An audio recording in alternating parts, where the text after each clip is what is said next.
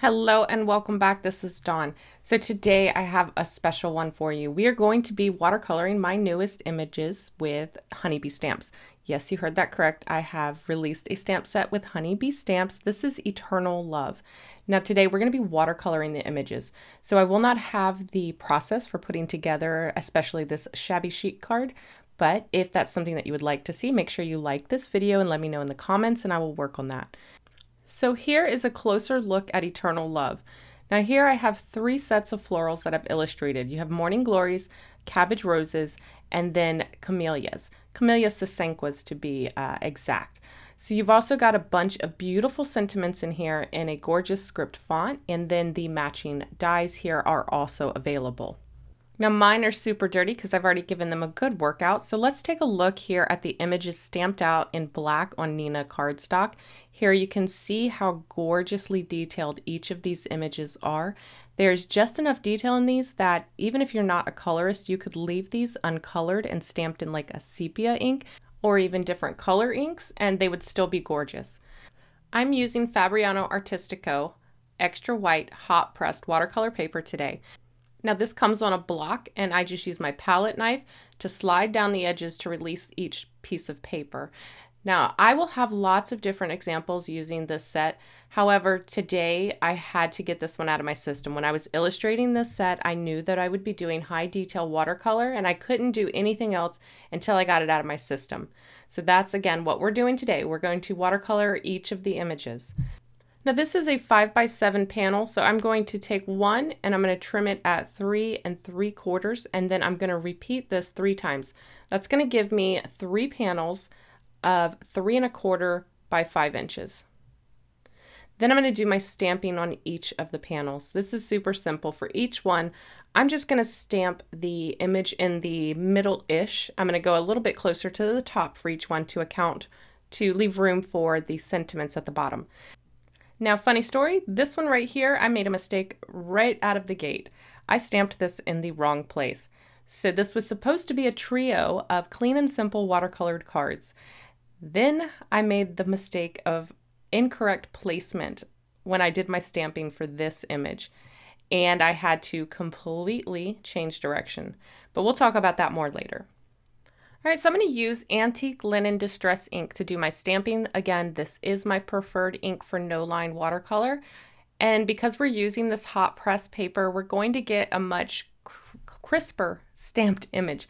However, if need be, I can stamp this a couple of times to deepen up the color of that ink. Antique linen is quite light, especially mine. I don't re-ink it often because I would rather build the ink than have it be too dark.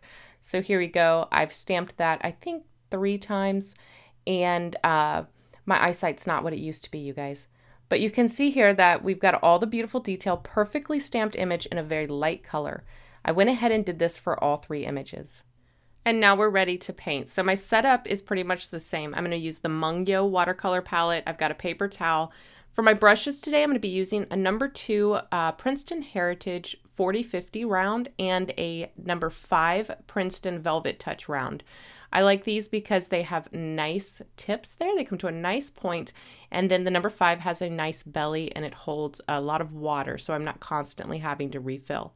I'm going to use the 2 brush method. I've explained this before. I use one to lay down water, one to lay down pigment. I've got a little bit of rose madder here on the palette that I've watered down. I'm going to use that number 5 to pre-wet my petal, and then I'm going to drop in some of that pigment using the number 2 brush.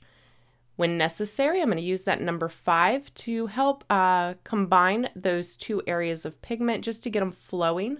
Sometimes it takes a second just to get them to start moving, but after that, touch it as little as possible. Trust me here. Hot press watercolor paper, it's not as popular as your cold press, but you can get so much amazing detail when you use hot press paper. Hot press paper, you generally use a little less water than you do with cold press. Actually, a lot less water. You can do techniques with lots of water on hot press, but really the beauty of hot press is capturing detail. And the more water you have, the less control you have. So hot press is perfect for painting stamped images. So you'll notice that I'm pretty much taking the same steps for each petal. I am pre-wetting the petal with clear, clean water, and then I'm dropping in pigment with the other brush. I sometimes will then use the number 5 to connect those pigments, kind of encourage them to move. Other times, if there is plenty of water on the paper and they're moving on their own, I'll leave them be. Now, it is going to be tempting to continue to mess with this, especially for some reason on hot pressed paper. Hot pressed paper almost always looks horrible until it doesn't. As it dries, it's like magic happens. Wet, it looks a little off, but once it dries, it looks beautiful. You'll notice that first petal I had put down. It had a very hard edge. I haven't touched that again yet, you guys. But if you go back and look at how hard that edge was and now how soft it is, it's amazing. You have to just trust it. So I'll wet the petal, drop some pigment. I usually drop the pigment where I want the color to be darkest, so towards the base of the petal and sometimes at the tip of the petal. Depends on the shape I want to give the petal. Do I want it to look like it's curling back? Then I would put darker pigment at the base, darker pigment at the tip. If I want it to look more like it is concave or bold, I'm going to bring that color further into the center of the petal and leave the tips light. So here you can see this is going pretty quickly, and this is only our first layer. I do each one of these in, I think, most of them are in 2 layers. One of them I end up doing a 3rd layer.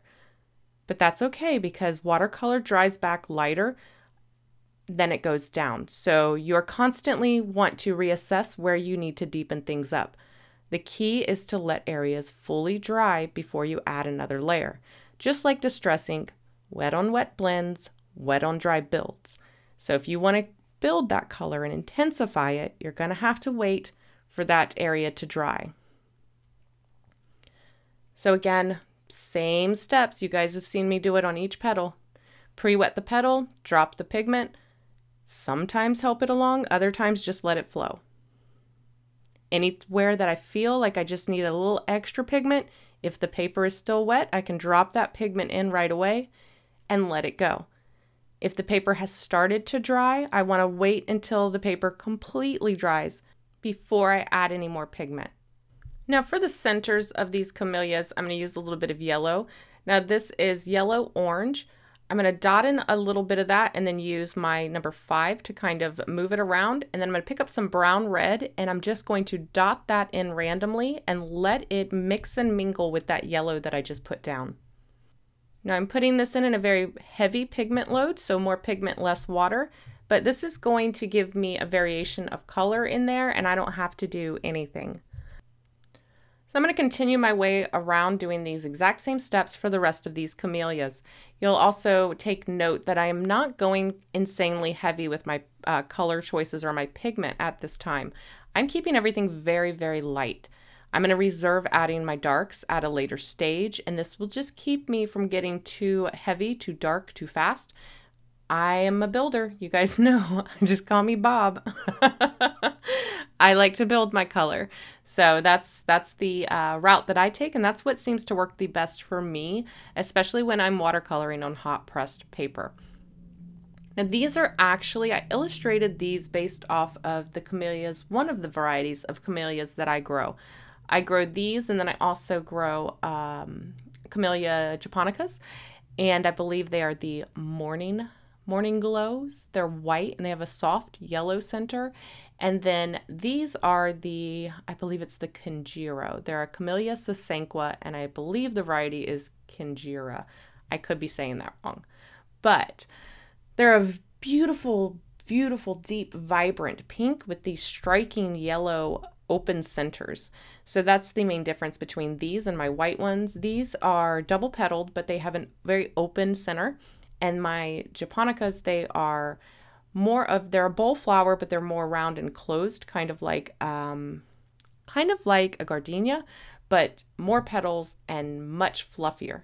They're absolutely stunning.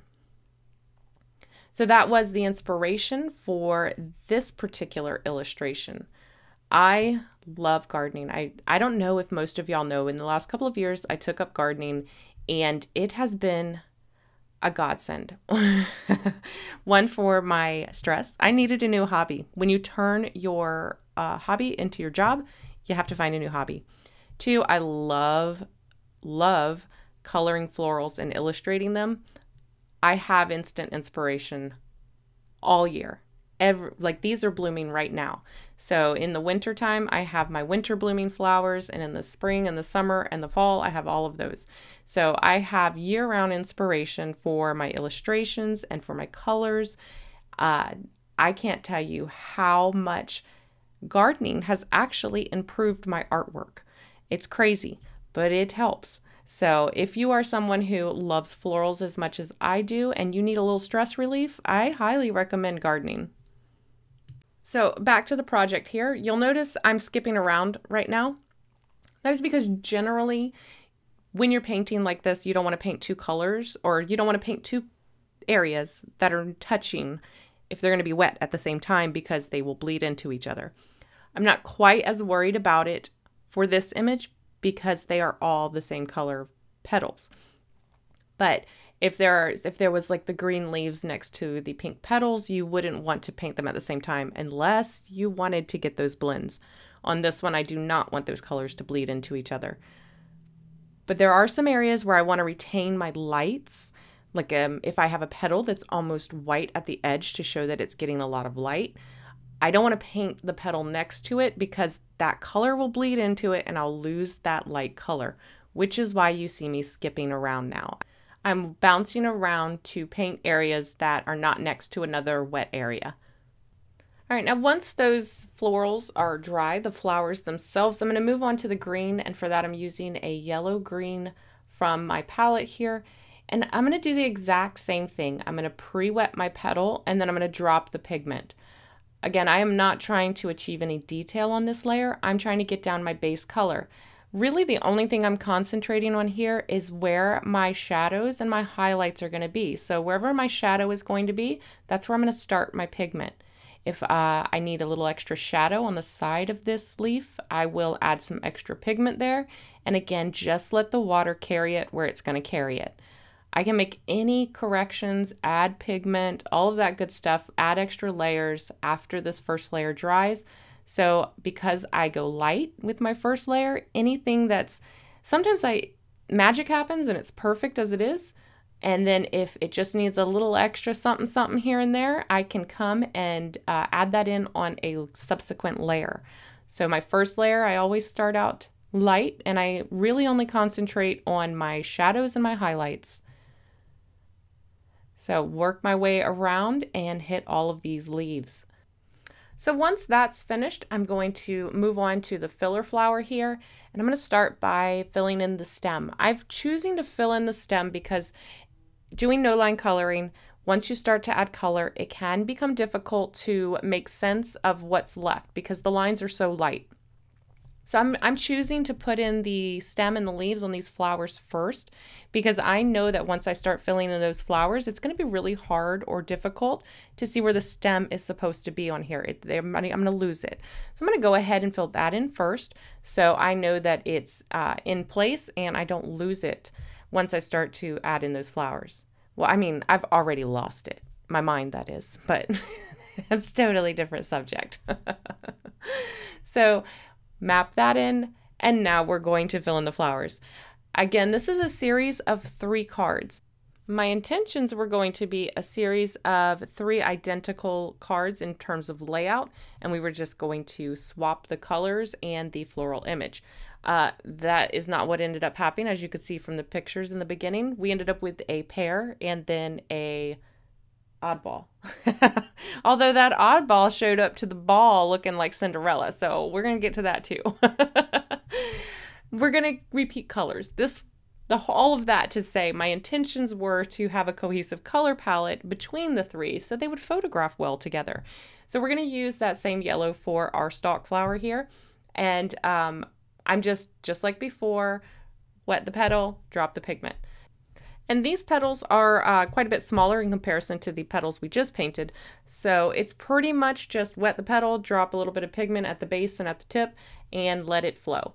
So very, very simple. Again, not trying to achieve a lot of detail here, just getting that first layer, that base color down. And I'm just going to mention, I am showing you much more of painting this image than I am of the next two images. So I wanted to give you a little bit of the flowers, the leaves, and then we will hit the different portions on the other images, something that's a little bit different in comparison to what we've done here. And then we will hit these high points of adding your detail layer. Otherwise, this video would be so long. so long. But I'm trying to give you guys as much information as possible while still keeping it tolerable and entertaining. Hopefully I'm hitting all those points. All right. Now there's one last petal on here we need to finish. We finished that stalk flower. There was a leaf going in front of this petal. So I'm going to go ahead and finish that off, and that will finish the first layer for this image. Next up, we're going to take a look at how to do the morning glory. All right, so the morning glory is a trumpet-shaped flower, and this is actually like one large petal. I've already done the first one. I've got the morning glories here illustrated in a couple different positions for you. This one is pretty much straight on. So there's not going to be a ton of things to worry about as far as your lighting. Your lighting is going to be pretty flat on this one. So these are trumpet-shaped flowers, and morning glories come in so many different colors and varieties.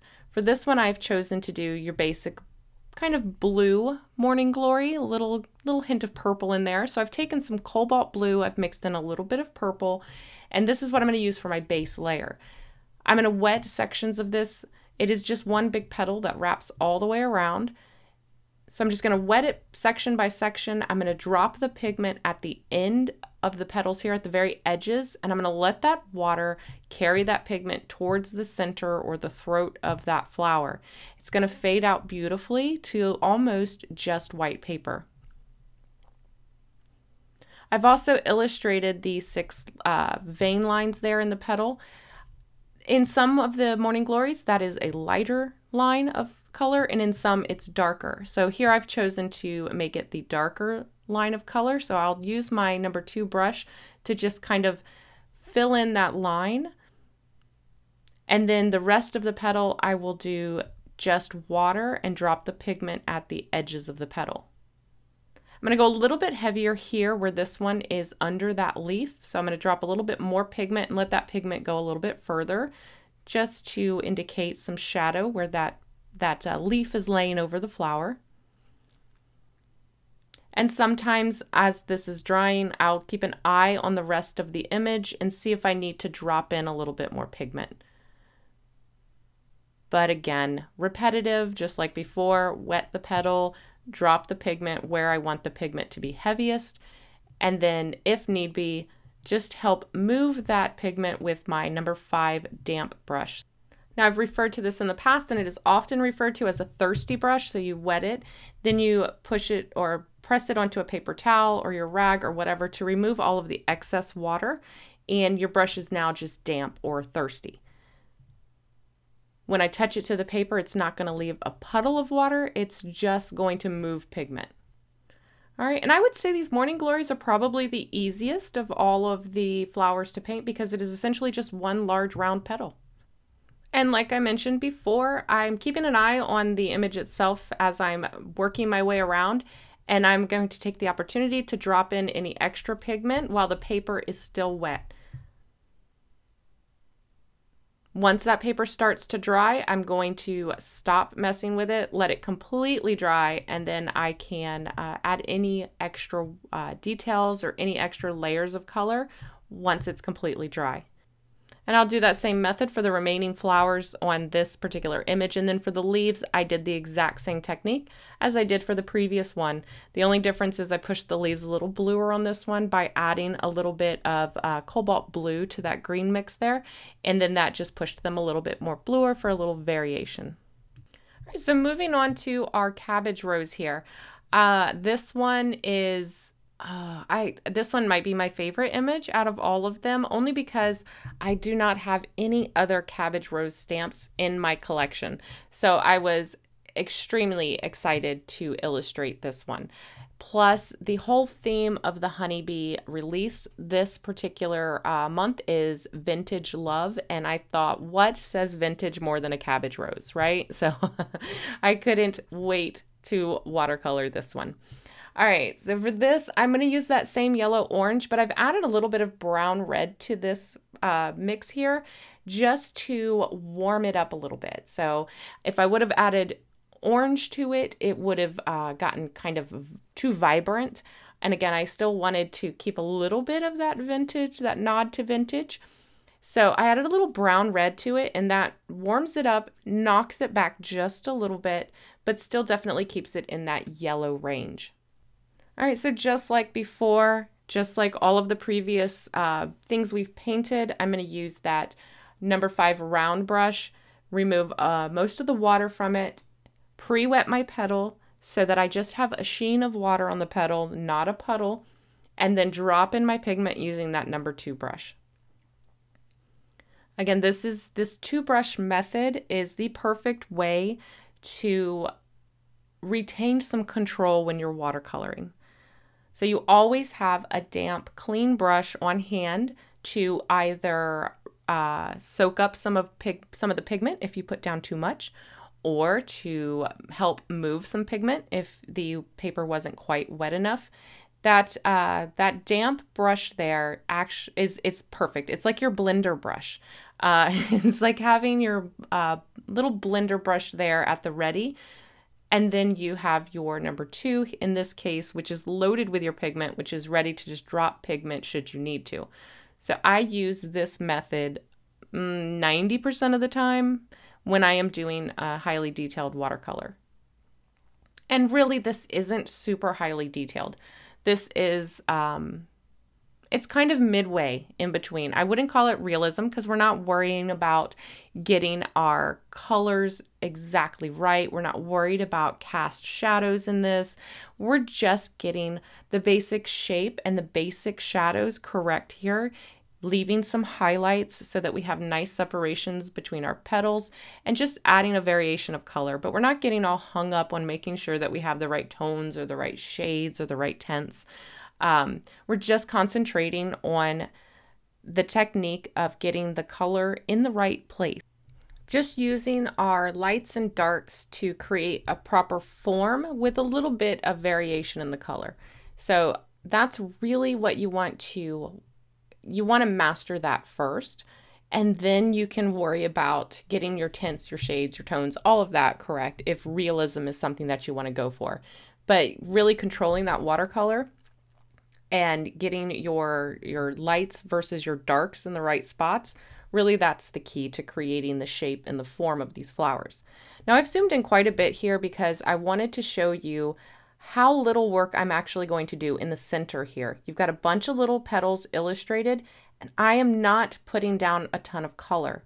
I'm dropping a little bit of pigment, and then I'm using that number 5 to blend it out ever so slightly. I'm leaving a lot of white space at the edges of these petals. That white space is what's going to separate the petals here in the center. I'm really just adding in what would be the darkest spots here in the center. And sometimes I don't even smooth out those dark spots because those shadows would be super harsh there in the center because everything is so close together. There is no light getting in there to help filter that shadow. So it's not going to soften it. You're going to have those harder edges there in the center. All right, I'm going to continue to paint the rest of this one using the same thing you've been watching for the last 25 minutes. And then we're going to let these dry. Once these are completely dry, we're going to come in and we're going to add some details because the details are where it's at. And this is completely optional.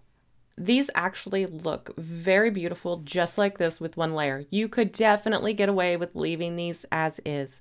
But we want to do that little nod to vintage, which is usually a little more detailed. So let's go ahead and take a look at how to achieve that. And to do this, we're going to do a very little bit of work to achieve a very big impact. So these little tiny details are really going to bring this image to life. Just like before, we don't want to do too much too fast because we could quickly overwork this. So I'm going to use my number 5 round brush because it holds more water. I'm going to pick up a very dilute amount of the same color that I used to paint the base of these, and I'm going to create some striations across each petal.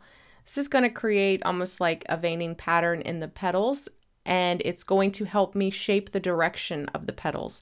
So not only does the lights and darks in the petals help to create movement, but these little directional lines will also help to reinforce that. So I can go with the curve of the petal when I'm adding these little striations. I'm being very light, very delicate here. I'm allowing the brush to skip across the paper, not drawing like solid heavy lines. I'm just doing broken strokes back and forth, running vertically with the petal. I'm not going to do this to every single petal either. I'm just going to pick places to do it. I'm also going to deepen up any areas that need a little bit of deepening at this point. So if I want to make a petal seem like it's raised or further away from one underneath it, I'm going to add a long shadow. So I'm going to add a little bit deeper color, and then I'm going to use a damp brush to pull that shadow out. So it's a soft shadow, not a hard shadow. If I want to add a little bit of separation between two petals and I want them to look close together, then I will add just a line of color between them, and that will make them look like they are closer together with a harder shadow. So again, here you can see I'm adding those little lines over some of the petals, and I'm curving the lines to match the curve of the direction of the petal. Again, very light color here, and very light hand. But you can see how this little detail really starts to bring this image to life. This is also a great technique for breaking up solid color. So if you added a little bit too much pigment or you lost your highlights, you can use this technique to kind of break up that solid color. All right, and I'm just going to continue my way around the image just like before, looking for places where I can help add a little bit of depth. Knock some petals back if they're supposed to be behind others. Like this little flower right here is supposed to be a little behind and underneath the flower on top of it. So it's going to need a little bit of deeper color to kind of make it recede. And then I will do the same thing to the leaves. The leaves are pretty much going to be the same technique, except for I like to divide those in half when I'm doing them. So I look at the leaves as two sides. So here, like a left side and a right side, I will work on one side, always going in a diagonal, and then I will work on the other side. This will help me to create a vein down the middle, and it also just helps me to create those smaller, well, hint at those smaller directional veins running through the leaf on each side. And this is the same method that I used for all the leaves for each of these little paintings here. And I could not be happier with how they turned out. Now it's time to turn these into cards. And originally, like I said, these were supposed to be a trio of clean and simple cards, but that one mistake that I made during the initial stamping really messed up the composition on the Morning Glory. And you'll see what I mean here in a second. So we've got our 3 panels, and I pulled out the lace heart layering frames here. This is another new one from this release, and they've got these beautiful details etched into the edges of each of these layering dies. Now these are going to create panels, or you could create frames from them. But each of these bouquets fits beautifully inside this particular die here, so I'm going to go ahead and run these through my die cut machine. And while I was at it, I used this larger layer here, this A2 size one, and I die cut that from Spellbinder's Alabaster cardstock. Their, I think it's Barely Peach, and their Stormy Sky. Again, I will have all of my supplies listed and linked in the description box below. So if you're looking for anything, make sure to check there. So I thought these colors complemented the colors that we used in our paintings beautifully, and this was the original plan. Layer these together, add our sentiment, and be done. However, if you'll notice that Morning Glory, I tried turning it landscape because I originally stamped it too high and to the left. So I had all of this open space in the upper right-hand corner there and along the right side. But even in the landscape there, I still wasn't feeling it. So I walked away. I came back the next day and I thought, well, what if I fill up some of this empty space? This is the Vintage Love collection after all. So why don't I just play on that and we can create kind of like a vintage stamp or a vintage postcard vibe. I pulled out Postmarked and I thought there's a lot of little great images in here that I can kind of collage together around my watercolor to kind of fill up some of that space. I grabbed a little script here. I thought this would be great. Now this stamp set is designed to go with this little postcard die that they have. It is super cute. You can catch a glimpse of it in some of the pictures here of the finished projects. I've included a little one off to the side just to kind of, just for some staging. I love those. I love that little postcard, and it's so much fun to create these little vintage postcards using this Postmarked and that postcard die together. So I picked out what I wanted and we're going to start stamping them. I don't want to go over my image. At this point, I'm concerned about not going over my image. I lose that eventually. Don't worry, you guys. So I'm partially inking the stamp up with an ink dauber and a very light application of ground espresso. I wanted that warm brown, but I did not want it to be super dark. I wanted it to look worn and faded. So by using the sponge dauber to apply my ink, I can get a really, really light application. I can just kind of double check where I want to add some darker ink, and then I can do a targeted application of that ink just to the areas of the stamp that I want using that sponge dauber. So see, now I can get a worn, uneven look to that text back there, and I really, really like this technique. Then I'm going to choose some of the other elements and stamp those out as well. I use the carte postale. I'm going to go ahead and stamp that down the side. I end up using the special delivery, and it still was not working for me, you guys. I couldn't figure out where to put the sentiment without there being some odd bare spot. So I eventually ended up going full-blown shabby chic vintage something. I don't even know what it's called, but I usually don't get down with brown, but me and Brown, we were having a little party. This took several days to finish. Not, a full day, but, a little bit here, a little bit there, and then I would get stuck and I'd have to make a decision. I'd go off and do something else and think about it and then come back and try something new. And sometimes this just happens. This is the real world. You don't always know exactly what you're going to do. Sometimes you just end up there organically. And that's what happened with this card. So unfortunately, I don't have the footage of the entire card. But like I said, if you want to see this card, I can recreate it. Now that all the decisions have been made, it'll be easy to recreate it and walk you guys through it step by step. So like this video, let me know in the comments if that's something that you'd like to see. In the meantime, let's go ahead and take a look at the finished cards. All right, so first up we have the camellia. So here you can see all of the beautiful detail that we were able to capture, and this one was just 2 layers, that base layer and then a few little details. We finished it off super simply with that lace heart layering frame. Absolutely gorgeous detail on these dies. All right, so next up we did the exact same layout, but we just colored this cabbage rose here. I went with the yellows, and again, a lot of detail in here with just 2 layers of color. Kept it very, very simple, but you can see how gorgeous those centers came out with just making sure we painted in those shadows. And again, that largest die here from that lace heart layering frames, so gorgeous. All right, and this one right here, the Trouble Child. I used a lot of product on this one.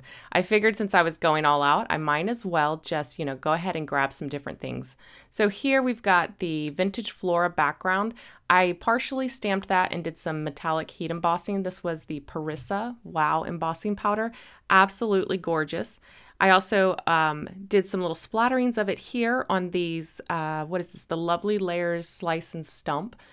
Layered those in the back and grounded these new Sweetheart Roses layering dies on top of that. I added in a few scrolly sprigs here. These are also in the Lace Heart Frames die. And I cut apart my Sweetheart Roses and used them in a different arrangement. So it comes with an urn that you can create this Sweetheart Rose bush in, but I cut mine apart. To ground my sentiment, I used that little postage label there from Lovely Layouts Posted. And I gotta say, once I changed my mindset and pushed these morning glories to the background, this really all just started to come together. So it shows the versatility of these images. They don't always have to be the focal point. They can be the support image. So you can use them in the background as well. All right, guys, that's going to finish up the video today. I really hope that you enjoyed it. Hopefully you learned something. If you did, don't forget, give it a thumbs up and subscribe so you don't miss my next video. As always, I want to thank you guys so much for watching, and I will see you in the next video. Bye.